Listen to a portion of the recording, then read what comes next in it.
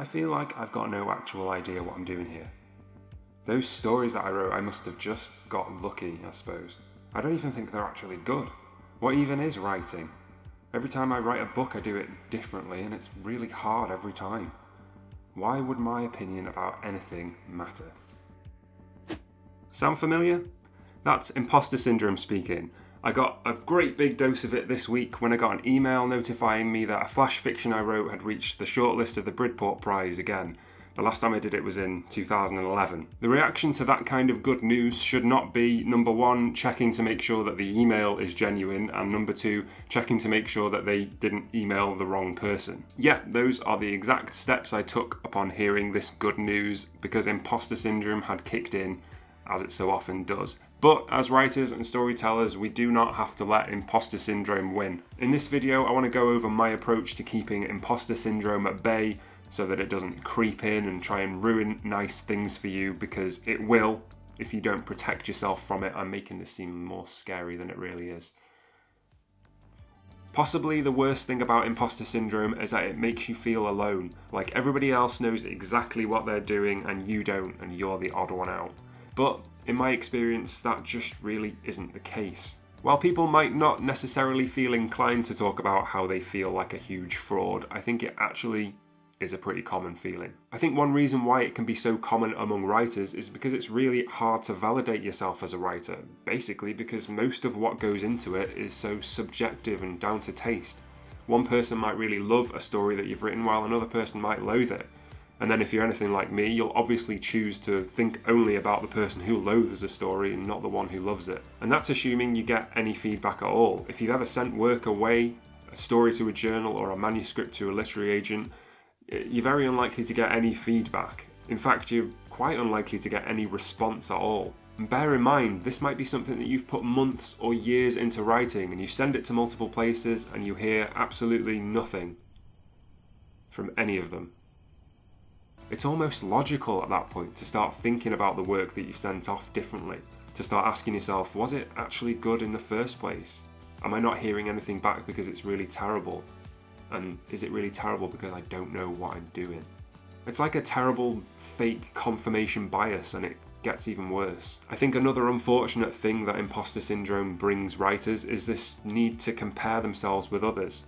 You look at traditionally published writers who are selling loads of books, or indie or self-published authors that are selling loads of books or have tons of followers, and you think, well, that's it then. That's what happens when you're good at this. If I was good at this, I'd have that. I don't have that, so I must conclude that I'm terrible. I've said it before, but comparison is the thief of joy. Number of books sold, number of followers, number of words written, all of that stuff definitely has value. But if your numbers aren't as high as that, it doesn't mean your work has any less value. Firstly, who knows what the future might hold? One day you might have as many books sold or as many followers or words written or whatever, and if so, great.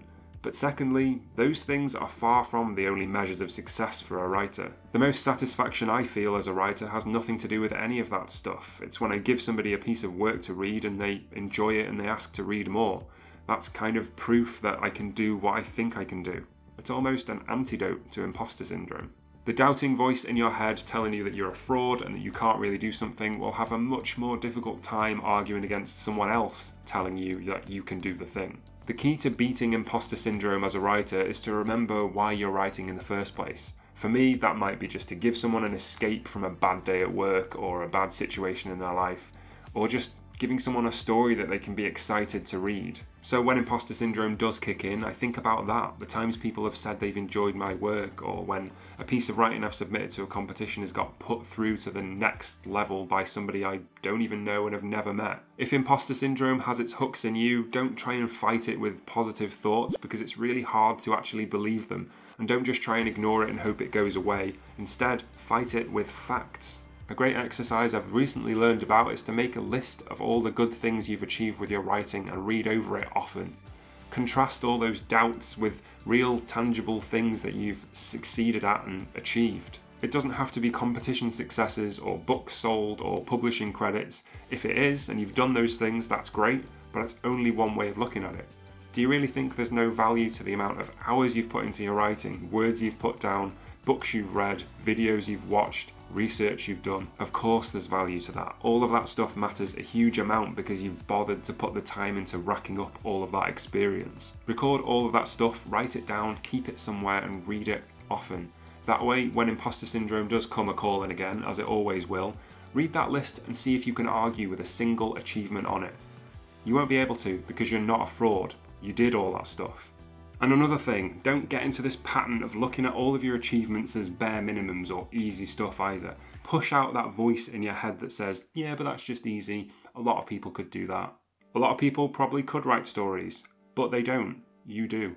A lot of people probably could send those stories out and be vulnerable and ask for feedback on them, but they don't. You do. A lot of people could probably fail at something and choose not to give up, but to try again and do it better the second time, but they don't. You do.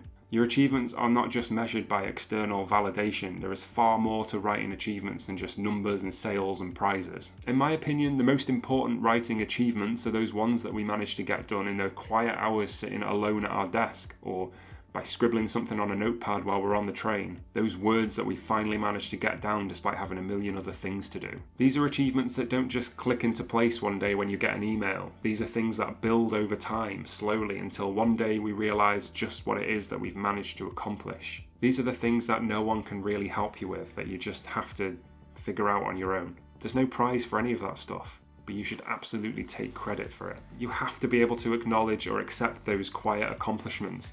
Take a compliment from yourself if you can't take it from somebody else. I'm not there yet. Imposter syndrome still bothers me, but I make a note of the things that I achieve and I try and read it. So record that stuff, write it down. Otherwise your achievements will slip past you and you'll fall back into this pattern of thinking you've achieved nothing, so you must be an imposter. Fight that with facts. And if you want some help or some backup with that, come and join our community of storytellers in my free Discord server. It's full of writers that share work and talk writing and support each other. It's open to all ability levels, and we'd love to see you there. As always, my aim with this channel is to support other writers and to help them develop their writing as I develop mine. I want to help you tell your best story. So, if you want to be a part of that, consider hitting the subscribe button down below for more videos like this every week. I want to say thank you so much for watching the video, and I will see you in the next one.